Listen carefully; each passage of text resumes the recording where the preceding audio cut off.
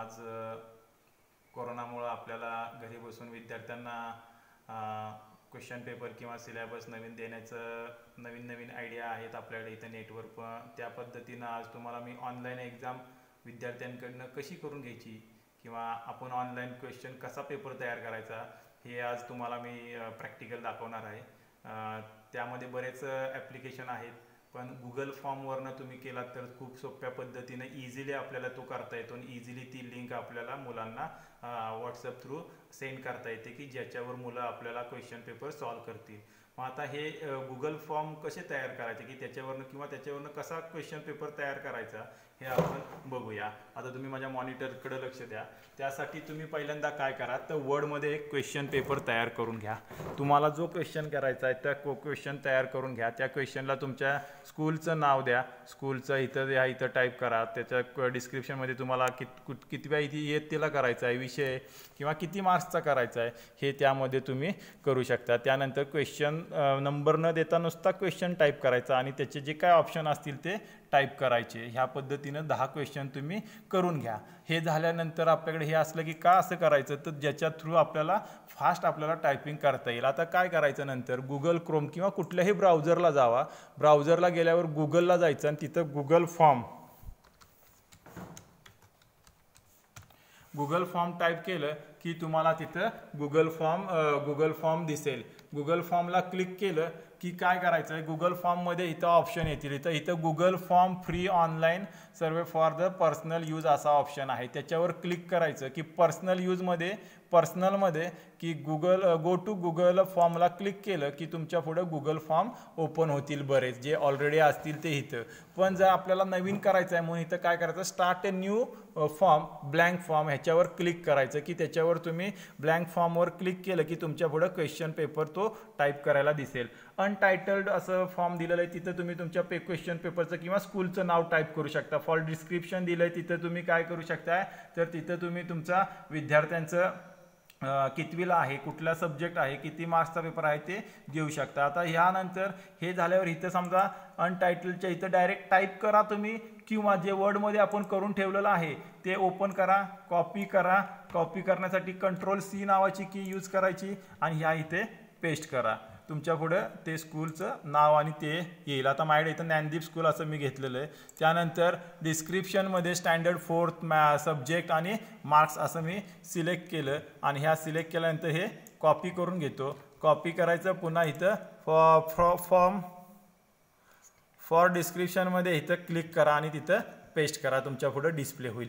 आता हे फॉर्म करत असताना काही सेटिंग करायला लागतात ह्याचे, म्हणून ह्या ऑप्शनमध्ये जायचं। इथं ह्या सेटिंग ऑप्शनला क्लिक केलं की इथं जनरल सेटिंग आहे। आपण जर विद्यार्थ्यांचे ईमेल ID कलेक्ट करत असू तर इथं कलेक्ट ईमेल ॲड्रेसेस म्हणायचं आणि ह्याच्यावर क्लिक करायचं। ऑन रिस्पॉन्स रिसिट्सवर क्लिक केलं की तुमच्या पुढे डिस्प्ले होईल। इफ रिस्पॉन्ड रिक्वेस्ट इट म्हणजे कोणी असेल किंवा ऑलवेज आपण रिस्पॉन्स पाहिजेत म्हणून ऑलवेजला क्लिक करायचं। त्यानंतर required sign in limit to 1 person इथं जर ऑन केलं तुम्ही तर जर समजा एखाद्या वर्गात किंवा एखाद्या घरात 2 विद्यार्थी असतील तर ते 2 विद्यार्थी तो सोडवू शकणार नाही म्हणून हा ऑप्शन ऑन करू नका। नंतर रिस्पॉन्डमध्ये हे एडिट आफ्टर सबमिट असे दोन्ही किंवा सी समरी चार्ट हे दोन्ही ऑप्शन ऑन करून ठेवा।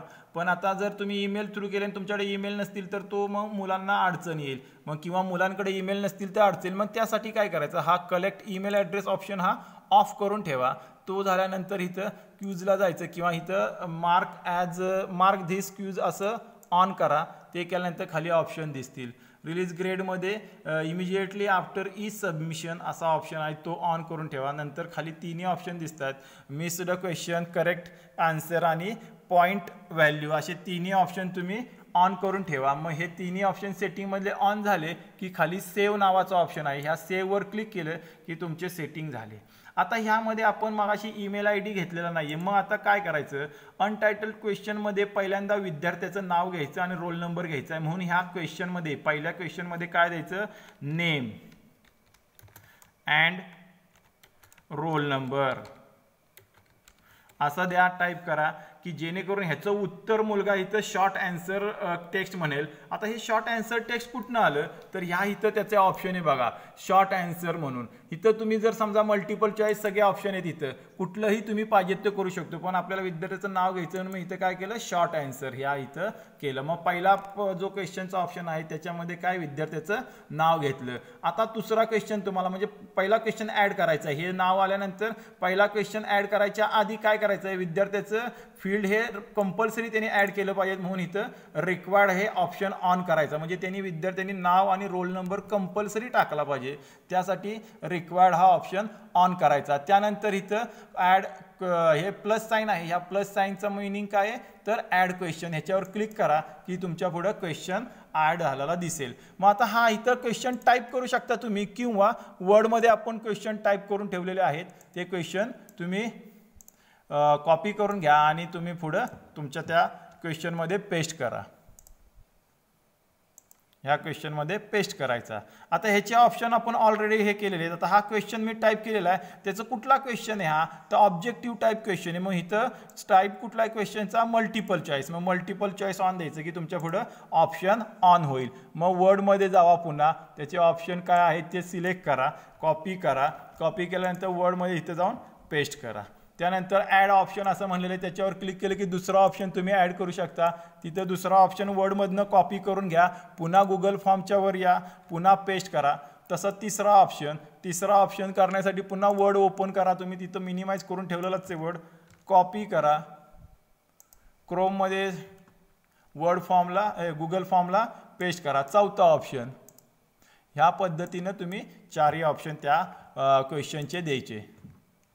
क्वेश्चनचे ऑप्शन दिल्यानंतर ह्याच्यामध्ये ॲन्सर ह्याचं द्यायचं आहे आपल्याला. ॲन्सरवर क्लिक करायचं. त्याचं आन्सर समजा 1750 आहे तर 1750वर मी टिक केलं की हे ॲन्सर झालं ह्याचं. त्यानंतर हा क्वेश्चन किती मार्क्सला द्यायचा आहे तुम्हाला तर इथं पॉईंट्स आहेत. मग हे पॉईंट्स इथं आपण 1 मार्काला क्वेश्चन देतो म्हणून इथं पॉईंट्स करायचं. हा झाला पहिला क्वेश्चन. आता ह्याच्यामध्ये काय ॲड आन्सर फीडबॅक. समजा तिथं ॲड आन्सर फीडबॅकवर क्लिक केलं, इथं काय इनकरेक्ट आन्सर. इथं इनकरेक्ट आन्सरमध्ये आपण काय म्हणायचं जर तुम्हाला विद्यार्थ्याला उत्तर चुकीचं दिलं असेल तर काय बॅड लक.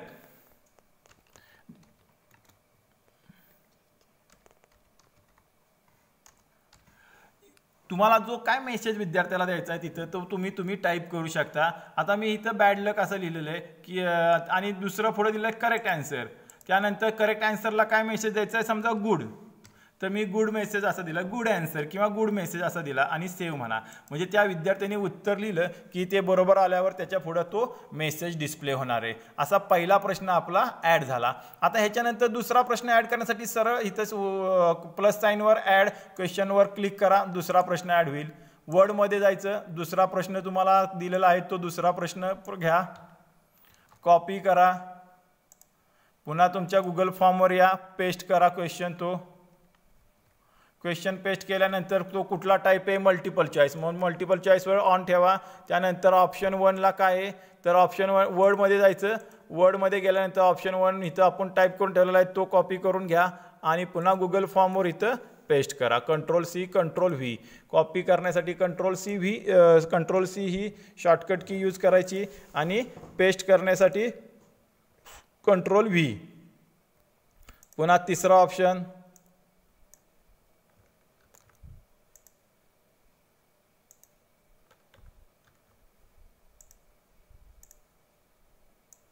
कॉपी करायचा आणि पेस्ट करायचा.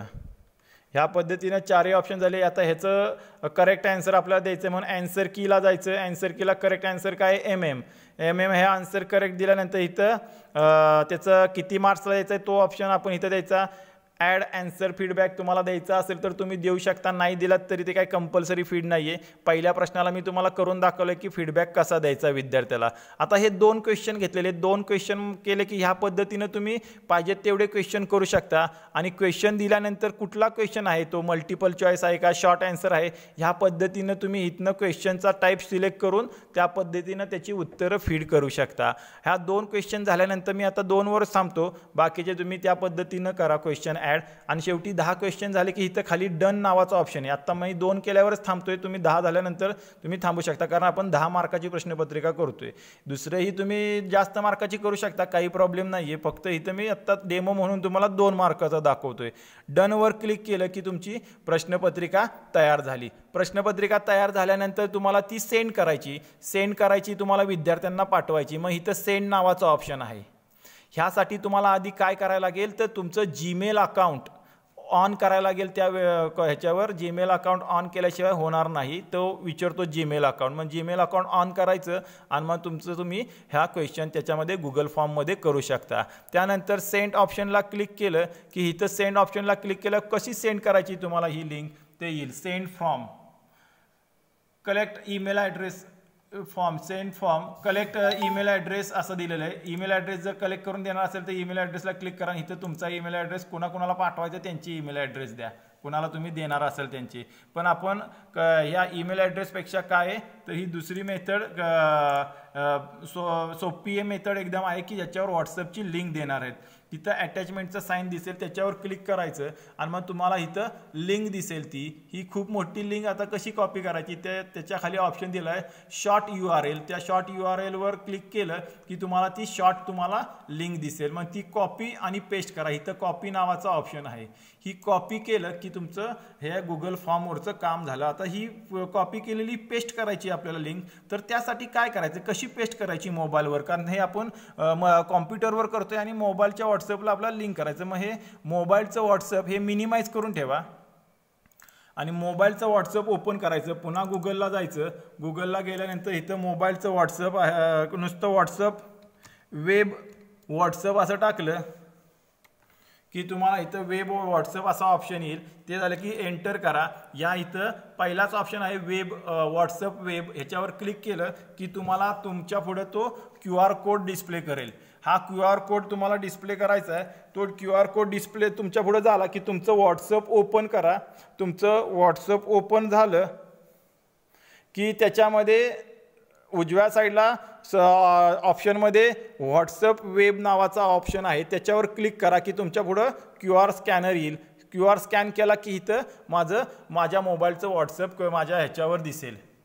आता हे झालं की हे मिनिमाइज केलेलं आहे आपण. आणि मगाचं जी आपली लिंक आहे ह्याची ही कॉपी केलेली लिंक पुन्हा आपल्या व्हॉट्सअपवर कुठं, आता समजा मी इथं अमृता शिंदे यांच्यावर पाठवतो ही लिंक. त्यांचं ऑप्शन ओपन करा आणि इथं क्लिक करा आणि राईट क्लिक केलं की पेस्ट. इथं राईट क्लिक केलं की पेस्ट नावाचा ऑप्शन येईल. क्लिक करा. ही लिंक झाली.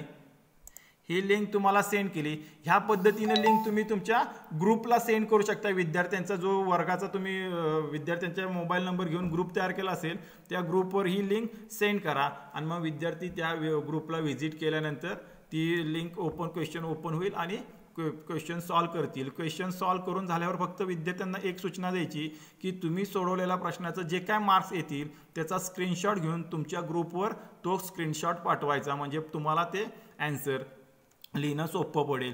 किंवा तुम्ही हे ॲन्सर एक्सेलमध्ये सुद्धा ॲटोमॅटिकली करू शकता. ह्याचा व्हिडिओ मी तुम्हाला पुढच्या व्हिडिओमध्ये की तो कसे मार्क्स कलेक्ट करायचे हे सांगेन. नमस्ते, थँक्यू.